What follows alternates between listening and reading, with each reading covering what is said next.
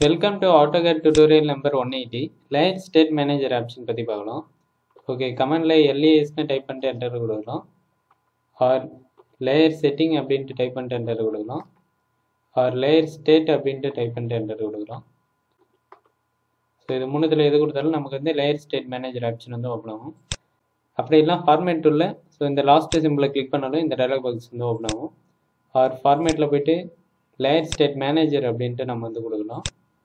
அவர் layer பேலட்லேயே நம்ம வந்து access பண்ணலாம்.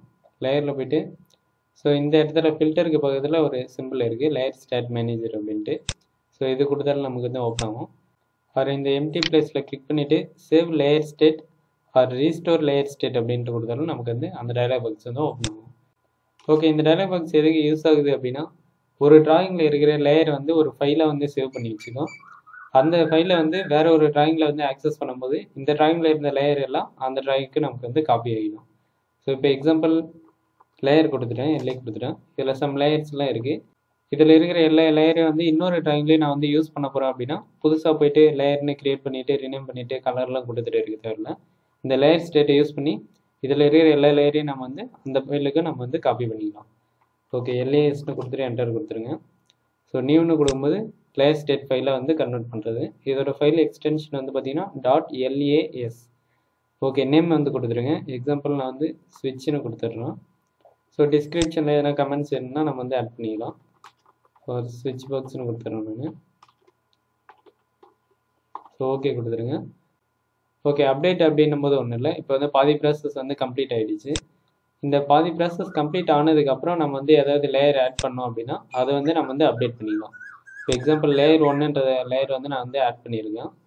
ஸோ இப்போ LASல போயிட்டு எடிட் கொடுத்தீங்க அப்படின்னா லேயர் 1ன்ற லேயர் வந்து பார்த்திங்கன்னா வராது. ஸோ இந்த டைமில் அப்டேட் அப்படின்ட்டு கொடுத்துட்டு புதுசாக க்ரியேட் பண்ண லேயரையும் நம்ம வந்து அப்டேட் பண்ணிக்கலாம். ஸோ இப்போ எஸ்ன்னு கொடுத்தேன். இப்போ போய்ட்டு எடிட் கொடுத்தேன் அப்படின்னா லேயர் 1 வந்து ஆட் ஆகிடும். ஓகே, இந்த எடிட்டில் போய்ட்டு நமக்கு தேவையான லேயர் தேவையில்லாத லேயர்லாம் இந்த ரெண்டு ஆப்ஷனை யூஸ் பண்ணி நம்ம வந்து மாடிஃபை பண்ணிக்கலாம். எக்ஸாம்பிள் 0 லேயர் தேவையில்லை அப்படின்னா அதை வந்து ரிமூவ் கொடுத்துடலாம்.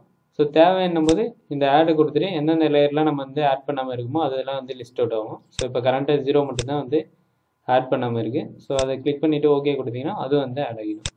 ஓகே, நான் வந்து இதை வந்து ரிமூவ் பண்ணிடுறேன். ஸோ இப்போ சேவ்னு கொடுத்துட்றேன். ஸோ அடுத்தது வந்து பார்த்திங்கன்னா ரினேம், ஆல்ரெடி கொடுத்த நேம் வந்து மாடிஃபை பண்ணணும்னா அதை வந்து கொடுத்துக்கலாம்.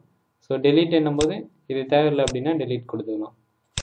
ஓகே, இப்போ எக்ஸ்போர்ட் அப்படின்ட்டு கொடுத்துட்டு லொக்கேஷனை சூஸ் பண்ணிவிட்டு சேவ்னு கொடுத்துருங்க. .las ஃபைலில் வந்து சேவ் ஆகிடும். இப்போ இந்த ஃபைலில் இருந்த லேயர் எல்லாமே வந்து பார்த்திங்கன்னா switch.las அப்படின்ற ஃபைலில் வந்து சேவ் ஆகிடுச்சு. ஓகே, இப்போ நியூ டிராயிங் போங்க. நியூ கொடுத்துட்டு என்டர் கொடுத்துருங்க. ஸோ இப்போ இந்த நியூ ஃபைலில் வந்து பார்த்திங்கன்னா வெறும் 0 லேயர் மட்டும்தான் இருக்குது. ஸோ இந்த ஆல்ரெடி இருக்கிற ஃபைலில் இருக்கிற எல்லா லேயரையும் வந்து இந்த நியூ ஃபைலில் வந்து எனக்கு தேவை அப்படின்னும் போது லேயர் ஸ்டேட்னு கொடுத்துட்டு என்டர் கொடுங்க. இப்போ போய்ட்டு இம்போர்ட் அப்படின்ட்டு ஒரு ஆப்ஷன் இருக்குது, இம்போர்ட்னு கொடுங்க. டேரெக்டாக DWG ஃபைலையும் நம்ம வந்து சூஸ் பண்ணலாம். அப்படி இல்லை நம்ம சேவ் பண்ண .las ஃபைலையும் நம்ம வந்து செலக்ட் பண்ணிக்கலாம். ஸோ அதை டபுள் கிளிக் பண்ணிவிட்டு க்ளோஸ்னு கொடுத்துருங்க. ஸோ இப்போ இதில் வந்து பார்த்திங்கன்னா எல்லாமே வந்து ஆட் ஆகிடுச்சு. இப்போ எடிட்டில் பண்ணிங்கன்னா என்னென்ன லேயர்லாம் வந்து ஆட் ஆக போகுது அப்படின்றது நமக்கு வந்து விசிபிள் ஆகும். ஃபியூஸ் லேயர் 1, ப்ளக், ஸ்விட்ச், வியூபோர்ட். ஸோ இந்த லேயர் எல்லாமே வந்து பார்த்திங்கன்னா ஆட் ஆக போகுது. இதில் வந்து லேயர் எதுனா தேவையில்லை அப்படின்னாலும் நம்ம வந்து சூஸ் பண்ணிக்கலாம். ஆல்ரெடி பார்த்த எடிட் ஆப்ஷன் மாதிரி தான். ஸோ இப்போ எக்ஸாம்பிள் லேயர் 1 வந்து எனக்கு தேவையில்லைன்னு கொடுத்துட்றேன். ஸோ டெலீட்னா நம்ம வந்து ரிமூவ் பண்ணிக்கலாம், எதுவும் தேவையில்லை அப்படின்னும் போது டெலீட் பண்ணிக்கலாம். டோன்ட் லிஸ்ட் எக்ஸ்ட்ரெப் லேயர் அப்படின்ட்டு கொடுத்தோம்னா எக்ஸ்ட்ரெப் ஆப்ஜெக்டில் எதனா லேயர் இருந்தால் அது வந்து விசிபிள் ஆகாது. ஓகே, அடுத்து turn of layer not found in layer state அப்படின்ட்டு இருக்குது.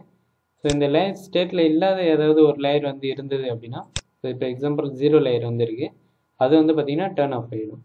ஸோ அதுதான் இந்த ஆப்ஷன். இப்போ ரீஸ்டோர்னு கொடுத்தீங்கன்னா அந்த டிராயிங்கில் இருந்த எல்லா லேயருமே வந்து பார்த்திங்கன்னா இந்த ஃபைல்லையும் வந்து ஆட் ஆகிட்டு இருக்கும். ஸோ இந்த ஃபைல் கொடுக்கும்போது எல்லா லேயரும் வந்து இதுலேயே வந்துடும். சேம் டைம் இந்த 0 லேயர் வந்து பார்த்திங்கன்னா ஆஃப் ஆகிடுச்சு. ஏன்னா வந்து நம்ம இங்கே வந்து டர்ன் ஆஃப் அப்படின்ற ஆப்ஷன் வந்து கொடுத்துருந்தோம். ஓகே, இதை யூஸ் பண்ணி நம்ம வந்து ஈஸியாக அடுத்த ஆப்ஜெக்ட்ஸ் வந்து நம்ம வந்து க்ரியேட் பண்ணிக்கலாம். ஒவ்வொரு டைமும் நம்ம போய்ட்டு புதுசாக லேயர் வந்து க்ரியேட் பண்ணிட்டு இருக்குது.